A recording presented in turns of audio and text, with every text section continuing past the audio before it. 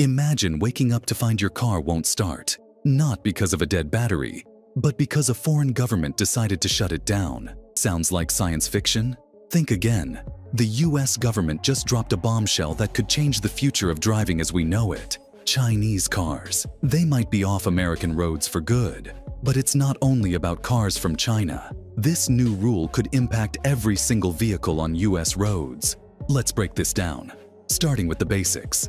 The US Commerce Department just proposed a rule that would effectively kick Chinese vehicles off American roads. But here's the kicker.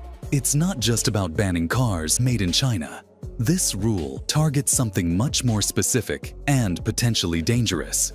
Connected car technology. Now, you might be wondering, what's the big deal about connected cars? Well, pretty much every new car these days is a connected car. It's got internet access, it's sharing data, and it's constantly communicating with other devices. Cool, right? Well, not when that tech could be used against us. The US government is worried that this connected car tech from China could be used for some pretty scary stuff. We're talking about foreign manipulation of vehicles connected to the internet and navigation systems.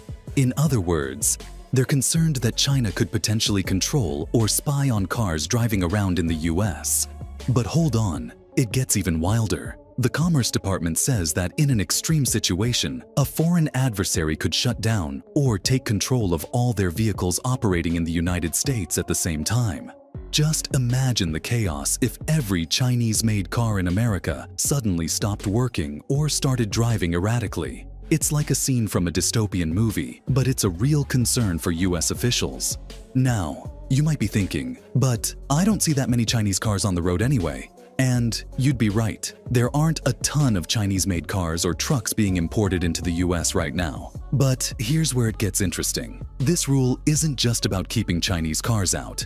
It's about keeping Chinese tech out of all cars on US roads. That means, even if you're driving an American-made car, it could be affected by this rule. The proposal would force American automakers and other major car companies to remove key Chinese software and hardware from vehicles in the United States. So your Ford, Chevy, or Toyota might need a tech overhaul to comply with these new rules. Let's talk about the timeline. The government isn't planning to flip this switch overnight. They're giving automakers some time to adapt. The software prohibitions would kick in for the 2027 model year. That means cars rolling off the assembly line in a few years will need to be China tech-free. For hardware, they're looking at the 2030 model year, or January 2029.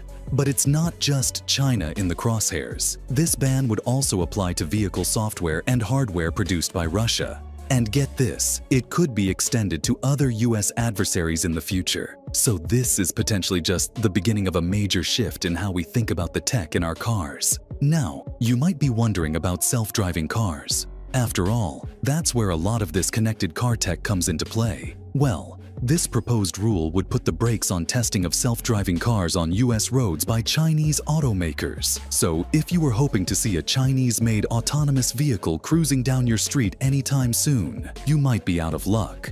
But let's zoom out for a second. This isn't happening in isolation. It's part of a bigger picture of rising tensions between the US and China, especially when it comes to technology and trade.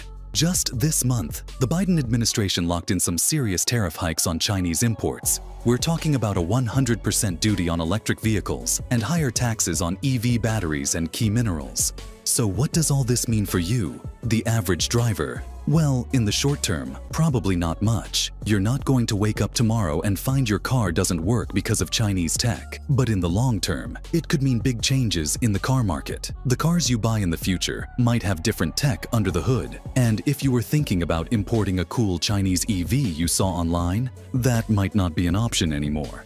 But here's something to think about. Is this really about national security, or is it about protecting the US auto industry? Some critics argue that this move is less about cybersecurity and more about keeping Chinese competition out of the American car market. After all, Chinese automakers have been making big strides in electric vehicle technology. Could this be a way to slam the brakes on their expansion into the US market? So there you have it. A potential game changer for the auto industry, all wrapped up in a package of national security concerns and international trade tensions. But here's the thing, This story is far from over. The government is giving the public 30 days to comment on the proposal, and you can bet that automakers, tech companies, and maybe even foreign governments will have plenty to say.